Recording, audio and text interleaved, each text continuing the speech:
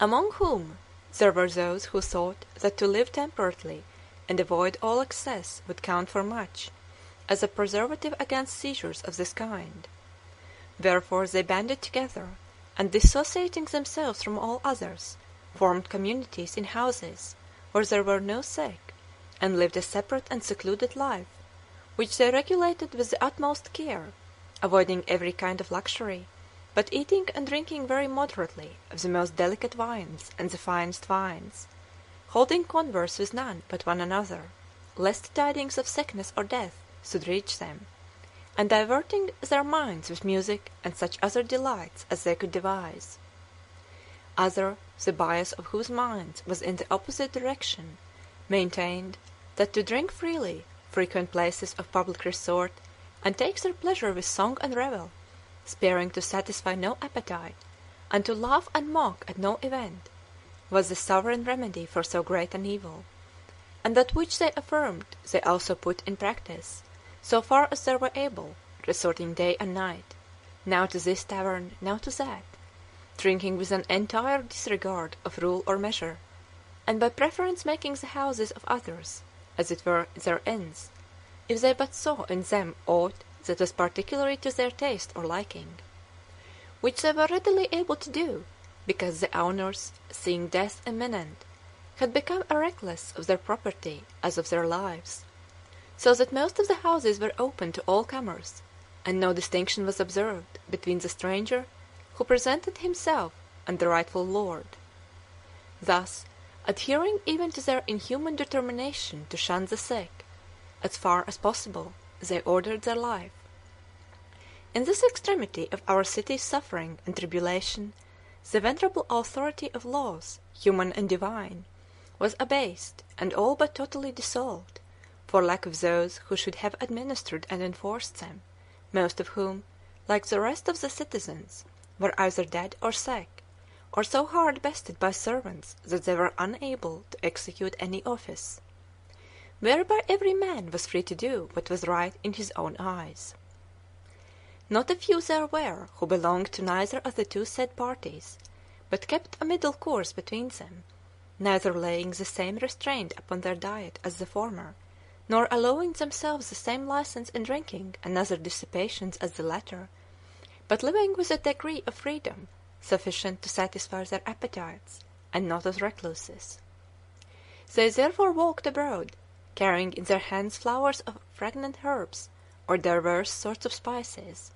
which they frequently raised to their noses, deeming it an excellent thing thus to comfort the brain with such perfumes, because the air seemed to be everywhere laden and reeking with the stench emitted by the dead and the dying, and the odours of drugs. Some again, the most sound perhaps in judgment, as they were also the most harsh in temper of all, affirmed that there was no medicine for the disease superior or equal in efficacy to flight, following which prescription a multitude of men and women, negligent of all but themselves, deserted their city, their houses, their estates, their kinsfolk, their goods, and went into voluntary exile, or migrated to the country parts, as if God, in visiting men with this pestilence in requital of their iniquities, would not pursue them with his wrath wherever they might be, but intended the destruction of such alone as remained within the circuit of the walls of the city, or deeming perchance that it was now time for all to flee from it, and that its last hour was come. Of the adherents of these diverse opinions not all died, neither did all escape, but rather there were, of each sort and in every place, many that sickened, and by those who retained their health were treated after the example which they themselves, while whole, had set, being everywhere left to languish in almost total neglect. Tedious were it to recount how to citizen avoided citizen, how among neighbours was scarce found any that shewed fellow feeling for another, how kinsfolk held aloof, and never met, or but rarely, enough that this sore affliction entered so deep into the minds of men and women, that in the horror thereof brother was forsaken by brother, nephew by uncle, brother by sister, and oftentimes husband by wife, nay, what is more, and scarcely to be believed, Fathers and mothers were found to abandon their own children, untended and visited to their fate, as if they had been strangers. Wherefore the sick of both sexes, whose number could not be estimated, were left without resource but in the charity of friends, and few such there were, or in the interest of servants, who were hardly to be had at high rates and on unseemly terms, and being moreover one and all men and women of gross understanding, and for the most part unused to such offices, concerned themselves no further than to supply the immediate and expressed wants of the sick, and to watch them die, in which service they themselves not seldom perished with their gains. In consequence of which dearth of servants and dereliction of the sick by neighbours, kinsfolk and friends, it came to pass, a thing perhaps never before heard of, that no woman, however dainty, fair or well born she might be, shrank, when stricken with the disease, from the ministrations of a man, no matter whether he were young or no, or scrupled to expose to him every part of her body, with no more shame than if he had been a woman, submitting of necessity to that which her malady required, wherefrom perchance there resulted in after times some loss of modesty in such as recovered. Besides which many succumbed, who with proper attendance would perhaps have escaped death, so that, what with the virulence of the plague and the lack of due tendance of the sick, the multitude of the deaths that daily and nightly took place in the city was such that those who heard the tale, not to say witnessed the fact, were struck dumb with amazement, whereby practices contrary to the former habits of the citizens could hardly fail to grow up among the survivors. It had been, as today it still is, the custom for the women that were neighbours and of kin to the deceased to gather in his house with the women that were most closely connected with him, to wail with them in common, while on the other hand his male kinsfolk and neighbours, with not a few of the other citizens, and a due proportion of the clergy according to his quality, assembled without, in front of the house, to receive the corpse. And so the dead man was borne on the shoulders of his peers, with funeral pomp of taper and dirge, to the church selected by him before his death; which rites, as the pestilence waxed in fury, were either in whole or in great part disused, and gave way to others of a novel order. For not only did no crowd of women surround the bed of the dying, but many passed from this life unregarded, and few indeed were they to whom were accorded the lamentations and bitter tears of sorrowing relations. Nay, for the most part, their place was taken by the laugh, the jest, the festal gathering, observances which the women, domestic piety in large measure set aside, had adopted with very great advantage to their health. Few also there were whose bodies were attended to the church by more than 10 or 12 of their neighbours, and those not the honourable and respected citizens, but a sort of corpse carriers drawn from the baser ranks, who called themselves beccini, and performed such offices for hire, would shoulder the bier, and with hurried steps carry it, not to the church of the dead man's choice, but to that which was nearest at hand, with 4 or 6 priests in front, and a candle or two, or perhaps none. Nor did the priests distress themselves with too long or solemn an office, but with the aid of the beccini hastily consigned the corpse to the first tomb which they found untenanted. The condition of the lower, and perhaps in great measure of the middle ranks, of the people shewed even worse and more deplorable, for, deluded by hope or constrained by poverty, they stayed in their quarters, in their houses, where they sickened by thousands a day, and being without service or help of any kind, were, so to speak, irredeemably devoted to the death which overtook them.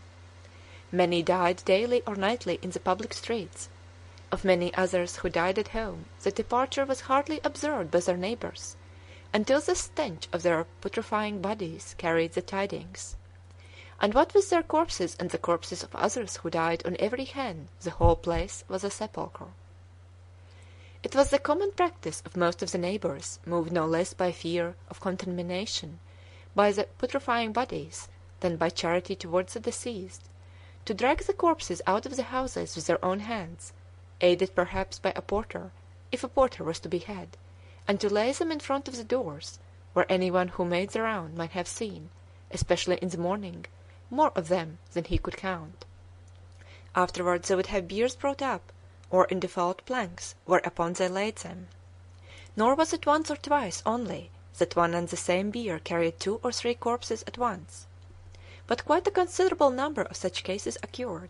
one bier sufficing for husband and wife, 2 or 3 brothers, father and son, and so forth. And times without number it happened that, as 2 priests, bearing the cross, were on their way to perform the last office for some one, 3 or 4 biers were brought up by the porters in rear of them, so that, whereas the priests supposed that they had but 1 corpse to bury,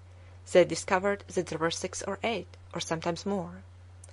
Nor, for all their number, were their obsequies honoured by either tears or lights or crowds of mourners. Rather it was come to this, that a dead man was then of no more account than a dead goat would be today. From all which it is abundantly manifest, that that lesson of patient resignation, which the sages were never able to learn from the slight and infrequent mishaps which occur in the natural course of events, was now brought home even to the minds of the simple by the magnitude of their disasters, so that they became indifferent to them. As consecrated ground there was not in extent sufficient to provide tombs for the vast multitude of corpses which day and night, and almost every hour, were brought in eager haste to the churches for interment, least of all, if ancient custom were to be observed and a separate resting place assigned to each. They dug for each graveyard, as soon as it was full, a huge trench, in which they laid the corpses, as they arrived by hundreds at a time, piling them up as merchandise is stowed in the hold of a ship, tier upon tier, each covered with a little earth, until the trench could hold no more. But I spare to rehearse with minute particularity each of the woes that came upon our city, and say in brief, that, harsh as was the tenor of her fortunes, the surrounding country knew no mitigation, for there, not to speak of the castles, each, as it were, a little city in itself, in sequestered village, or on the open champaign,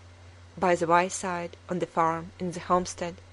the poor helpless husbandmen and their families, forlorn of physician's care or servant's tendance, perished day and night alike, not as men, but rather as beasts. Wherefore they too, like the citizens, abandoned all rule of life, all habit of industry, all counsel of prudence, nay, one and all, as if expecting each day to be their last, not merely ceased to aid nature to yield her fruit in due season, of their beasts and their lands and their past labours, but left no means unused, which ingenuity could devise, to waste their accumulated store, denying shelter to their oxen, asses, sheep, goats, pigs, fowls, nay, even to their dogs, man's most faithful companions, and driving them out into the fields to roam at large amid the unsheaved, nay, unreaped corn, many of which, as if endowed with reason, took their fill during the day, and returned home at night without any guidance of herdsmen. But enough of the country. What need we add, but, reverting to the city, that such and so grievous was the harshness of heaven, and perhaps in some degree of man, that, what with the fury of the pestilence, the panic of those whom it spared, and their consequent neglect or desertion of not a few of the stricken in their need,